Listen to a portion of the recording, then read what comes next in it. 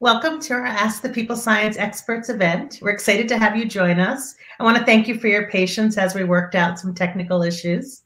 So this is a series we've been doing with our customers for the past few months. It's been really valuable to connect with each other and learn during these turbulent times. So we decided to bring this to our broader LinkedIn community to provide you and more leaders with the chance to hear some solutions and hopefully some inspiration to help you survive or even thrive in this current environment.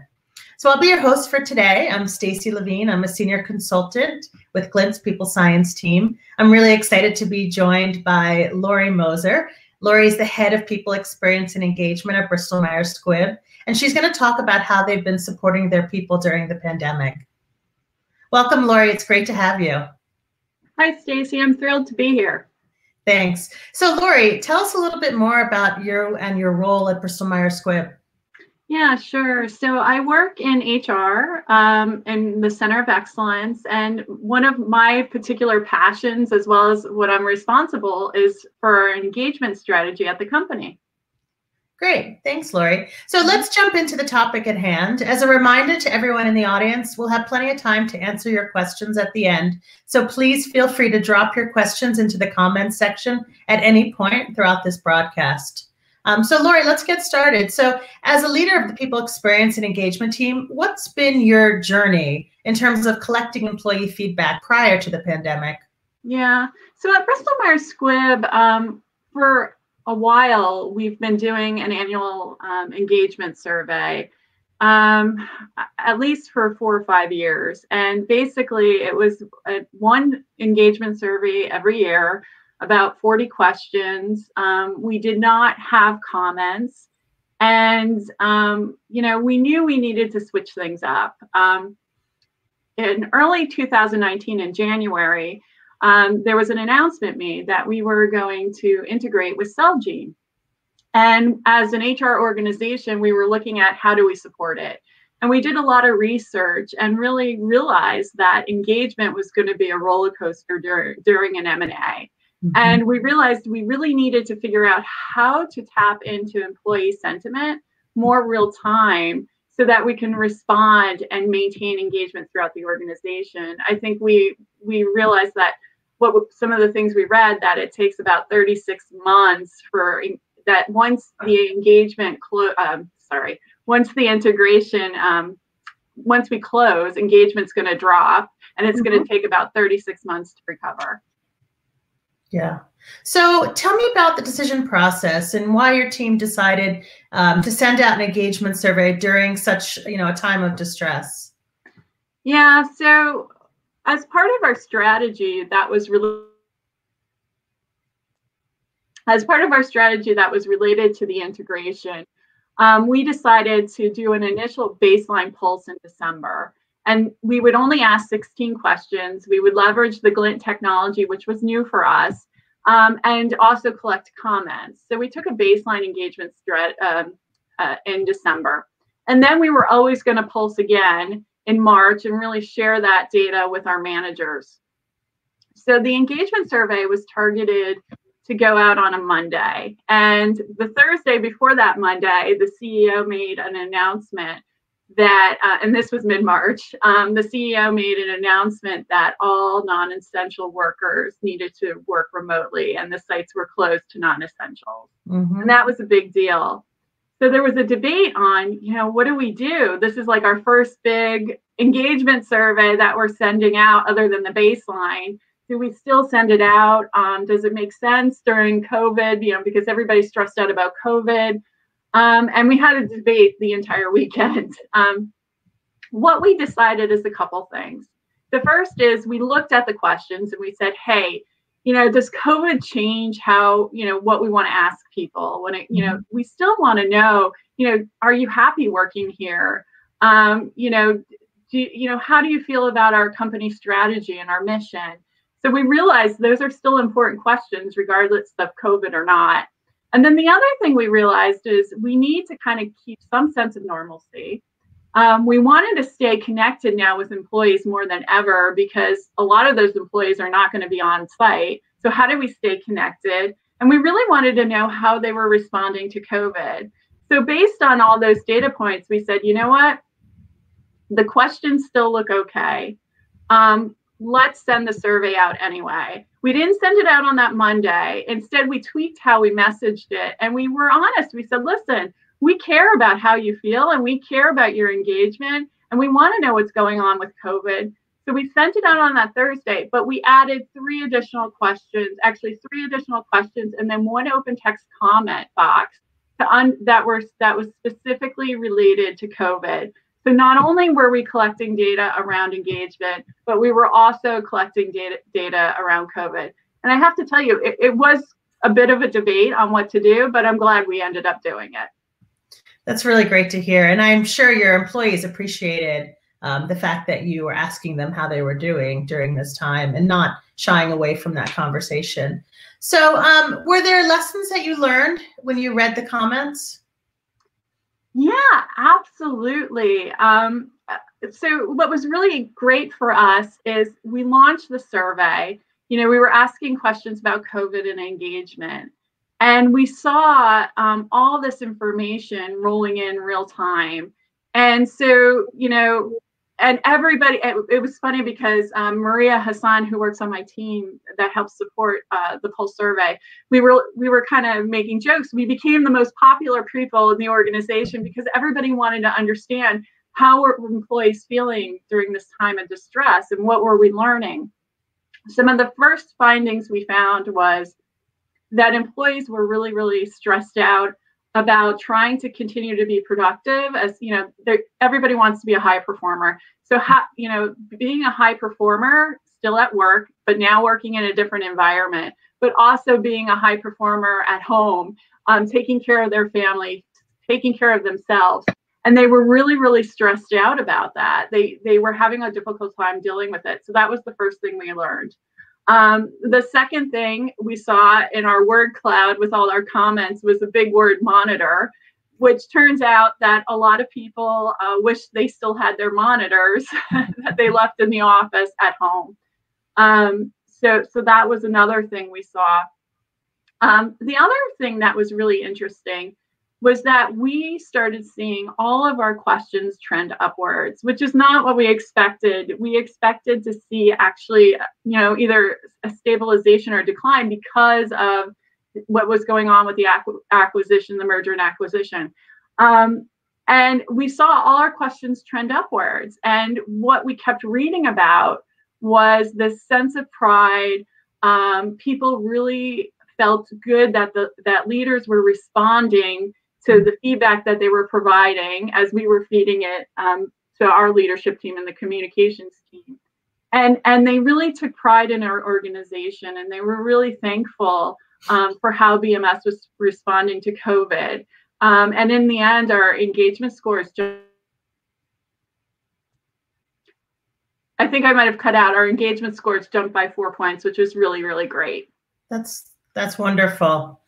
So I'm curious, given that you have a combination of both essential workers who stayed on site and also remote workers, what were some of the different points of feedback that you heard? And I'm curious, how did that impact the actions that you took for each group? Yeah. So I think, like I mentioned, for example, the monitor, right? We saw that people wish they had their monitors at home for our non-essential workers. IT quickly responded by sending out a communication on how you can order office supplies and monitors at home to work more effectively. We also, very early on, when it initially launched and we weren't getting that feedback from the survey, we were kind of shifting towards, the funny part of working from home. Like, my cat's walking across my computer, or look, I have my dog in the background. But when we started seeing the survey results of the essential workers, some people felt that some of our Yammer groups or our kidding around about working from home was kind of tone deaf. And it made us realize that we really needed to shift our communication strategy and let people know that there are people that are still going into the office who are stressed out about themselves. They're stressed out about their families. And, we should not be over-indexing on working from home. And that really changed, how we think about things. And now every time we open up either a town hall or a communication, we always thank the essential workers for going on site. And it really kind of changed our communication strategy. That's great. So what's next for Bristol Myers Squibb? Are you planning to do another pulse? Yeah, absolutely.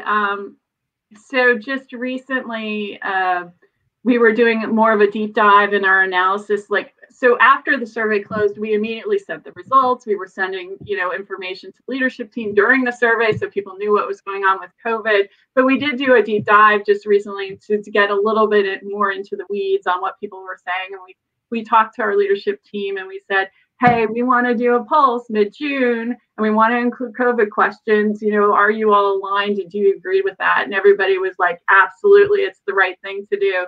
So we'll be sending another pulse out in mid-June. That's great. Are there any topics or things that you think you might cover in your next pulse? So what we're going to stick to is the same engagement questions that we initially started with, because those are really core and fundamental to the company. And we're also going to continue with our same COVID-19 questions. We felt that they were really, really helpful. And regardless of whether we're in response mode or recovery mode, we think they'll be really, really insightful. A lot of the data and information we took not only helped us in our response to COVID-19, but as we start moving to recovery, there's a lot of great insights we're using to develop that. And we feel now when we pulse again mid-June, the situation is so fluid, we'll get additional insights, and that will really help us refine our recovery strategy. That's great. So what's your advice to organizations who are maybe on the fence or waiting to pulse until they feel that things are more stable? Yeah, absolutely. Do it. Pulse. If you're thinking about it, you really should. And if you're not thinking about it, you should consider it. The information was so insightful, and it was stuff that we probably would have never realized if we didn't pulse. And employees really, really appreciate it. So I would definitely recommend pulse on engagement and pulse on COVID to get a better understanding of what your organization's going through. Thanks, Lori. That's really great insight. I really appreciate it. And I know we could keep chatting for another hour, but I know we have some questions from the audience that we want to make sure we have time to get to. So as a reminder to everyone watching, you can put your questions into the comments section at any time. So we're going to start by looking at some of the questions we've been sourcing from our People Success Forum group on LinkedIn. For anyone who's not part of this group, the People Success Forum is a chance for HR leaders around the globe to share best practices, give each other advice and support during this time. And we've shared a link to that group in the comments if you want to join us. So we'll start and look at some of the comments that we've been getting. Just to start with, one of the questions that's come in through the People Success Forum is around, concern for both physical health, but also mental well-being. So Lori, I wanted to hear your thoughts around how you asked about both physical safety and well-being, but also mental well-being. Yeah, what's interesting is we did not have a specific question around physical well-being or mental well-being. We chose, because we're trying to limit the number of questions in our survey, we tend to ask more holistic type of questions. So in regards to COVID-19, actually I have them written here. We asked, BMS does a good job communicating with employees. I am satisfied with BMS's response. I have resources I need to do my job. And what else is on your mind? An open text kind of comment box. Mm-hmm. And the resources question, also the overall response question, and what else is on your mind. With those three questions, we got so many comments around, some safety concerns, some just mental well-being concerns, that we were able to really kind of get an understanding of what's going on and provide that to our leadership team as well as our HR COEs. So for example, we knew that people were really stressed out and we're trying to figure out how to manage workload. So a couple things we did, and they were worried about family members too. We really kind of promoted our EAP programs. We did a manager session. It's called a manager forum specifically on COVID to help coach managers on how to work with employees and let them know that, their employees were really stressed out. And I think one of the comments that I read, and I provided this feedback in the manager forums, the employee was like, listen, I'm really trying to do a good job at work. I'm really trying to do a good job at home. I'm very, very stressed out. I wish my manager would just say, it's okay, you're doing good. And, and just by providing that feedback to managers, it really, really resonated. So that's the type of, information, that's how we use the comments to collect this information. I was so surprised about how many well thought out comments came in on that open-ended question of what else is on your mind. Lots of really great insight. That's great. Yeah, I think the question of just how are you doing, as we've used in our own LinkedIn surveys, has been so insightful. So one of the things that we're getting questions around is around how to keep people on track, how to help people prioritize. How have you helped people with their shifting priorities and keep focused on what matters? Yeah, so that was a topic that we saw as well in our survey, that people were feeling overwhelmed and there were too many priorities. And especially, actually, what was interesting is when we looked at the data from a leadership perspective, our top 200 leaders were really concerned about that.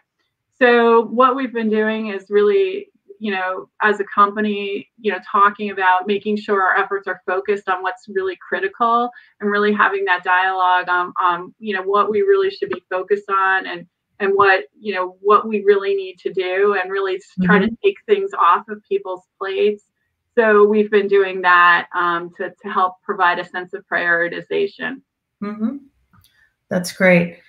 Another question that we've gotten is, if we can't fix everything that people are frustrated about, so, something like layoffs that we can't control, what do we focus on? What do we do when we can't fix everything that's on people's minds? Yeah, that's a really tough one. You just can't, right? And I think as long as you're transparent, and that's what our leadership team has been doing. They've been really transparent about everything they do know and what they don't know. And, you hear a lot, and I think this resonates with people. This is the first time we're all in a global pandemic. We don't have all the answers. We're working through it. We hear you. And, as soon as we make progress or we know something, we will let you know. So that's kind of our philosophy. That's great. And that, I think there's something to be said for that level of transparency of, admitting that you don't have all the answers, but that you're figuring it out with their best interests at heart. So we have a question from Olivier that I want to ask. In this very particular period, did you ask any open-ended questions? And what did you learn from these? So the open-ended items, what did they teach you? Yeah, so we did. We had the open-ended question, what else is on your mind? And I was really surprised about how many people responded to that question. And it wasn't just like one sentence, it was paragraphs. I think probably the biggest thing that I got out of that is that people were really, really proud of how our company, and thankful for how our company was responding to COVID-19 and making clear decisions on, telling people not to come in, stay at home. They really were thankful about us soliciting feedback and wanting to hear from them. So that was really, I know it was really, really interesting, because usually when you see comments, you tend to see more of a negative spin, but it was more about pride and being grateful and thankful. And the other thing that we saw, which I mentioned before quite a bit, is just being really stressed out and trying to being thankful for the company on providing us with workplace flexibility, providing the ability to flex our work schedules, but also but also, acknowledging that, they are stressed out during these pandemics. And that's where we kind of were able to coach our managers. That's great. So we have a question from Heidi. She's asking for some more information around the insights that you learned when you looked at your on-site versus your remote employees. Yeah, I think when we looked at our scores, overall, I think they were pretty high overall. When we looked at the groups that we know had some on-site employees, it was a little bit lower, but still pretty good response. And that's where we heard things around, for example, decision making about what's essential versus non-essential workers. And so we were able to provide clarity around that. Some are very early on, some comments around, can we change out shift schedules? Or, I'm concerned about, I have somebody at home who's diabetic and I have to go on site, what can I do? So there were things like that. And we were able to respond to that. So that's the type of feedback that we saw. And we were able to do that. From the people that are working at home, are non-essential workers, it was more along the insights we were getting was more around, like I said, computer laptops, things like that. A lot of comments around, I feel like the day never ends. How do I stop the day? And so, or how, I'm trying to, you see child a lot in the word clouds as well. How do I have a small child who's in the first grade and now is trying to do remote learning. How do I do this? So again, we talk to managers, we talk about providing people the flexibility to take care of their, personal needs, as well as, balancing it with at-home working. That's great. So a question we have from Tim.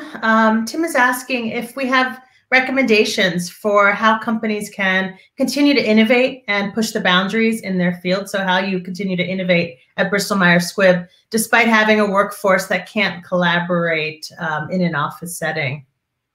Yeah, I mean, there's so much you can do. And I feel like, for us, we are innovating every day and figuring out how to build connections across, how to build connections with our team online, and learning about, trying different things out, taking a little bit of risk, like doing this survey was considered a little risky, and we are so glad we did. So I think a lot of it is around just trying to stay connected with people, having that dialogue, lots of good discussion, and really learning from each other on how to improve things. Yeah, that's great advice. So we also have a question from Jim around, have you started to create a return to workforce, to workplace plan for your remote workers? And have you started to think about what steps you might take to ensure employees feel safe? Yeah, so Bristol Myers Squibb has a whole team that's involved in, they're called the recovery team, and there's this massive plan, massive steps in the plan on how to bring the workforce back, back to normal. I think it was like 130 pages. It's quite robust. And so, yes, we've started planning, and we're also looking at, different parts of the world are adjusting to COVID at different, some countries are actually are recovering more so than other countries. So we're looking at it country by country basis, site by site basis. Okay, yeah, that's helpful. We have a question as well from Kirsten. She's asking about what kind of scoring metrics that you used. And, for example, did you use questions with a 1 to 5 scale? Yeah. And also, were you able to analyze the text, the verbatim comments? Yeah, absolutely. So for all of our questions, regardless of COVID or engagement, except for the what else question, we use a 1 to 5 scale, we have open then comments for every single question. So we used both. We looked, so what was interesting with COVID, because our scores were pretty high, and they were all very similar, very high and the high end, that's where comments became really, really powerful, because even one or two comments could be really insightful and provide you some prescriptive feedback where you can really do something different that maybe somebody else didn't think of. So definitely for COVID, the comments provided really helped us develop our strategy. Yeah, I think that's a great point about the prescriptive comments. I find when I read comments, the way Glint will characterize them as prescriptive has been really helpful, because this is a new situation for everyone, and I think employees have ideas that they're putting forth around what would help them to be able to thrive in this environment. Yeah, it's not necessarily about themes. It's like looking for that one really great idea that we can run with. Yeah. Just one last question. Any other differences you've been noticing between your essential and remote employees' reactions to the pandemic? Anything else that has come out? I think we covered most of it. I mean, like I said, what also I think is really interesting too is, our non-essential workers are really acknowledging the sacrifice our essential workers are making. And even I think the other day I was looking on our internal website, and I think one of our organizations had a whole thank you to our essential workers, because they know how important they are and what they do. So it's really interesting. I mean, we're really kind of seeing that sense of community and being thankful and acknowledging how everybody contributes. That's great. That's really great. So I'm gonna cut us off here. These questions have been great. It's unfortunate that we have to wrap up.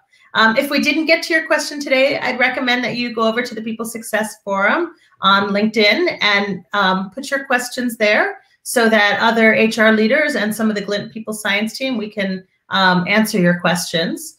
I want to thank Lori for being with me today. I really appreciate you being part of our Ask the People Science Experts fireside chat. Thank you so much, Stacey. It's been great. So for next week's event, we have a great episode planned. The head of People Science Strategic Development, Amy Lavoie, who you may have seen in our first Ask the People Science Expert series. She'll be joined by Mark Straitsman from our People Science team to discuss how to support managers in times of distress. So please visit the upcoming event section on the Glint Company page on LinkedIn to register for that event. And you can also look at our upcoming topics in the coming weeks. So also, I just want to thank you in the audience for listening and participating in today's sessions. We hope to see you at next week's session, and have a great day.